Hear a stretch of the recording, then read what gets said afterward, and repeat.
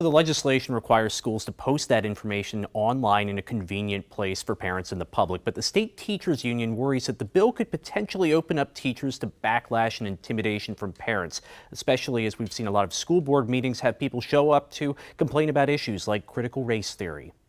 You do open up opportunities for bad actors in other parts of the country even to access this material and use it as a way to harass teachers, to cause problems.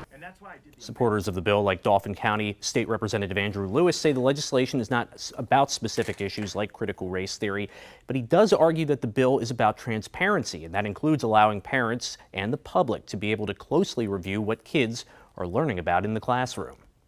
If you look at like a time ratio spent, on average, kids spend far more daytime hours with teachers than they actually do with their parents. And so there's, parents across the school districts really are interested and want to know what their kids are being taught in school.